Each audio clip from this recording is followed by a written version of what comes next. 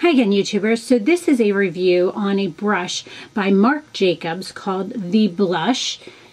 This is what it looks like. It has his name across it right here. It is a fairly dense angled brush, or tapered, whichever way you choose to say this.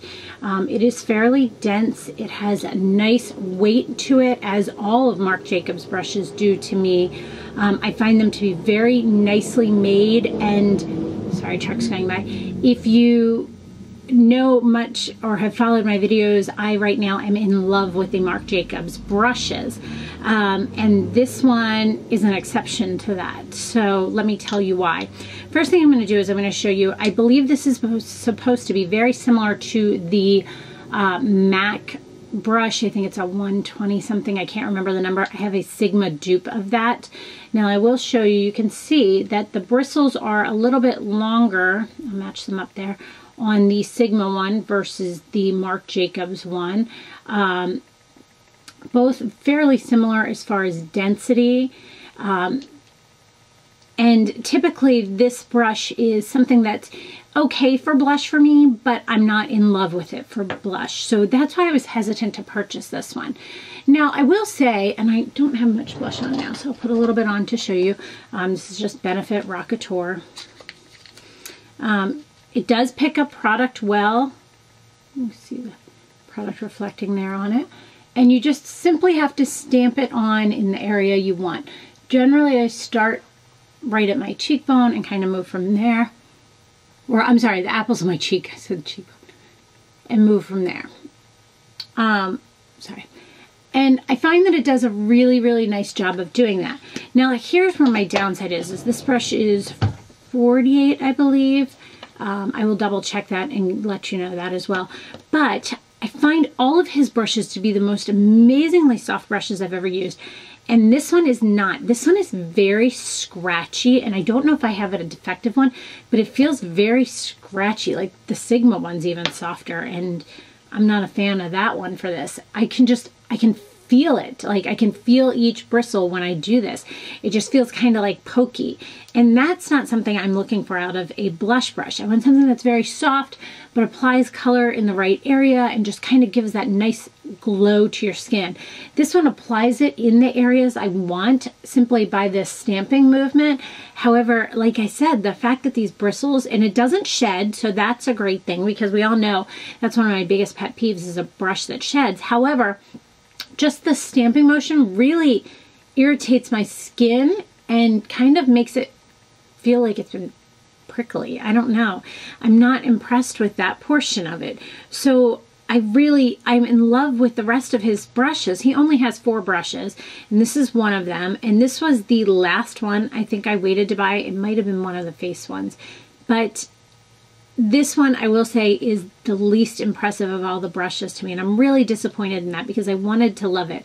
And quite honestly, if it was soft, I would probably love it for this. I think it would give a really nice feel, but it's so scratchy and itchy. It reminds me of, you know how some MAC brushes, when they're starting to get to that point where they're getting ready to start shedding crazy, they get that like itchy feeling on your face. That's what this feels like to me, and I don't like that feeling. So I'm really kind of bummed about that, because the rest of his brushes, and this one's dirty right now, but oh, they're so, and I've just never felt anything like these brushes before. They're just amazing, and they're synthetic, and they're just, oh, they're heaven.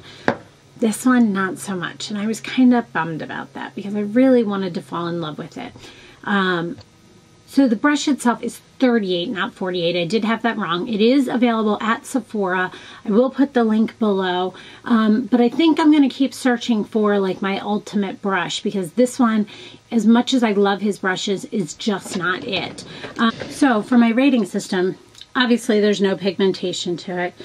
Texture, I'm going to say the texture of the bristles, which to me, as I mentioned, is just a little bit pokey. It's funny, when you go like this, it doesn't feel like it would be like that, but when you are applying it on your cheeks, you definitely feel it. Longevity, none.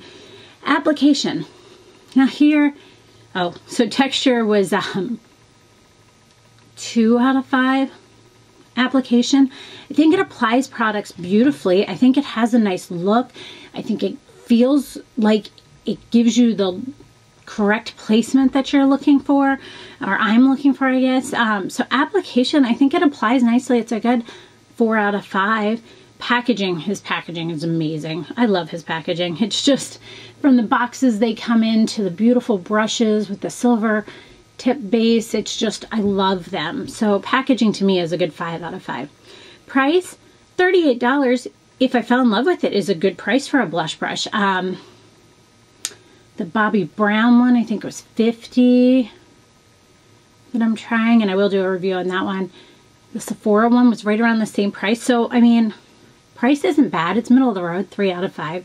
But product overall, here's where I'm kind of bummed on this. Product overall on this for me is going to be, gosh, it's only going to be a 2.5 out of 5, because I really don't think that this is that blush brush that I'm like, oh, this is it. It's so great and you have to go get it. It's just kind of okay, and it is what it is, and it's fine, but I'm not in love with it. I don't think it's one I would tell you to go out and run out and get. Now this, as expensive as this is, I would say go out and get it. It's like my favorite brush ever. So that is my review of the Marc Jacobs The Blush, and the number is 10 brush. You can purchase it at Sephora. Links will be placed below. If you have any other questions, please let me know, and thanks so much for watching. Have a great day.